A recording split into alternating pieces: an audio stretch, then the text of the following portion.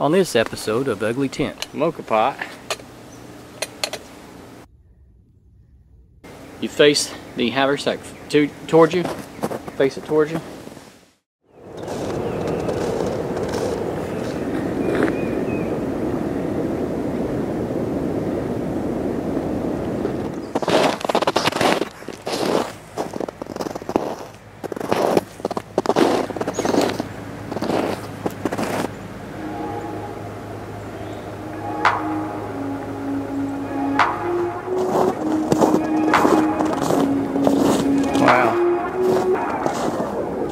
So believe it or not, this is the same trail I was on the other day with the first ice storm. Our second ice storm hit. Very destructive, but very beautiful.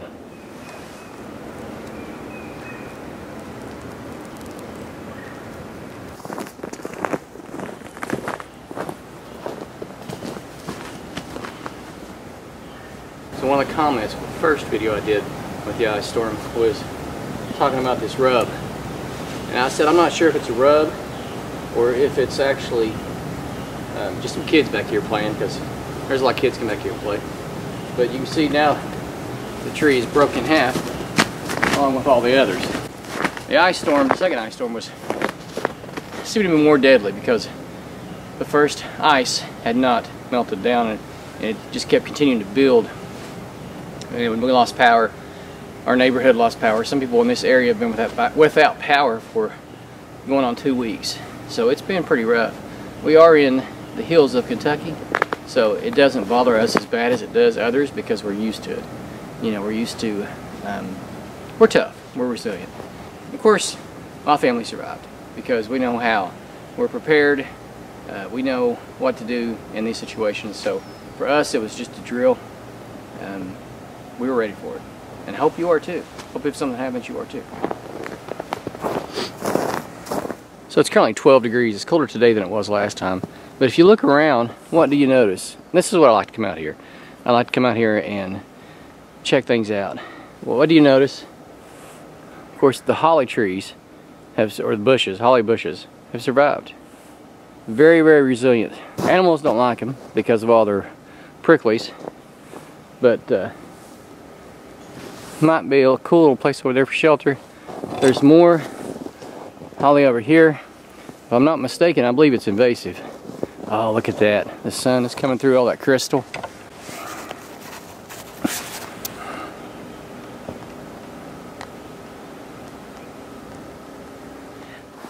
This looks like a good spot.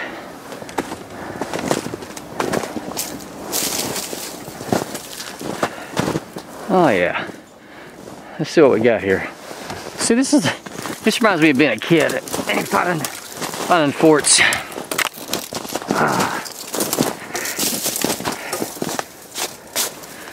Yeah.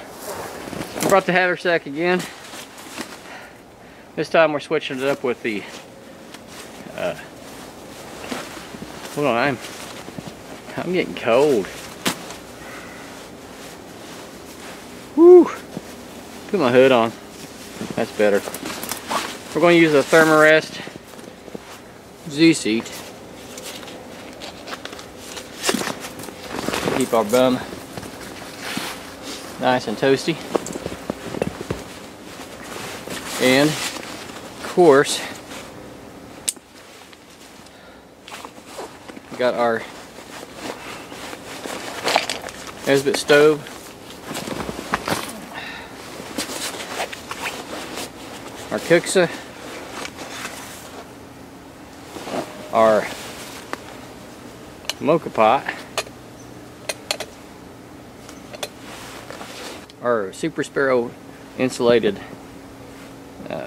water container, and this time we're going to try with the mocha pot. I'm going to take a K-cup, and this is pumpkin spice, one of my favorites. It's got like a cinnamon, hint of cinnamon to it. I'm going to take this coffee, put it in the mocha pot and use it. And then I'm going to show you a quick haversack hack. That's probably why you tuned in. So if you're this far, I appreciate you watching. Most people probably fast forwarded to the hack already to see how to turn your haversack into a backpack. But if not, I'll show you in a little bit. Well, let's get started.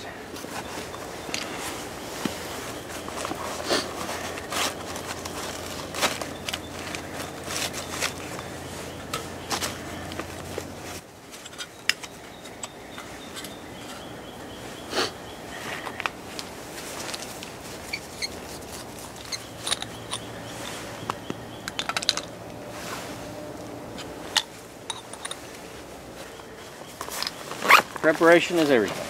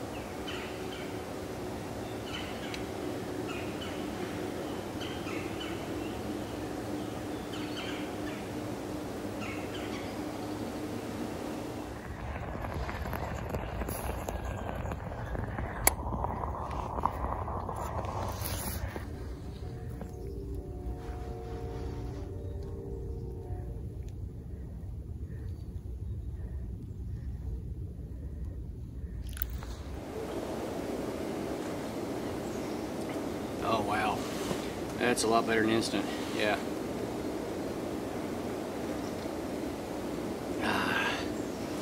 So I've got nothing new to report other than the ice storm and the cold and no power, but I still like to get out. It's Sunday, I wanted to get out here and have a little time to myself and to reflect and talk to God and just chill out. Just something about the Kuksa, just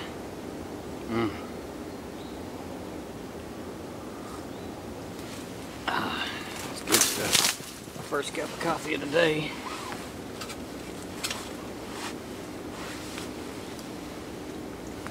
A little left. It's pretty strong.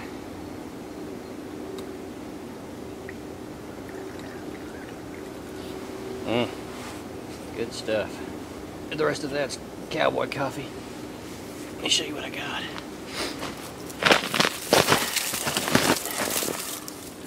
Let's see if I get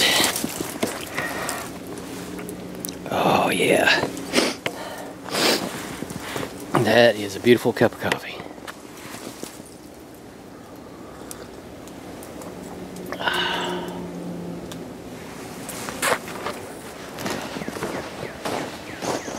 Okay, before I go back home, before I pack up and go back home, I promised you I'd show you how to turn your haversack into a backpack. I have to take my poncho off to show you this. You can wear it with a poncho, but you just have to do all kinds of adjusting. But anyway, this is taking a haversack and turning it into a backpack. This is what I promised I'd show you. Now this is an ancient technique. This is not something new. It's new to me. I've never seen it before until the other night. But I want to share it with you. What I'm going to do is extend the strap out a little further so it'll lay down flatter. Alright. So, now what you do is you face the haversack to you. Our gloves back on. You face the haversack towards you. Face it towards you. and put it around your midsection under your arms. Flip it over. And there you go.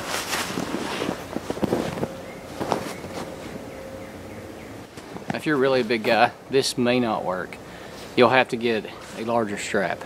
Because I'm a little guy and it's tight. But it works. It's something to think about. And maybe it's a mod you can make.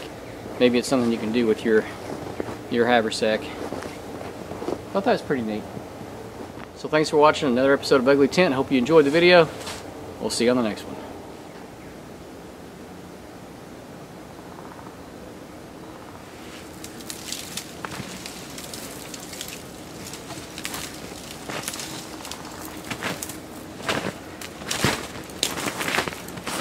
I love doing this.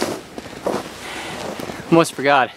If you like this video and you want to see more like it, don't forget to subscribe, like, and share.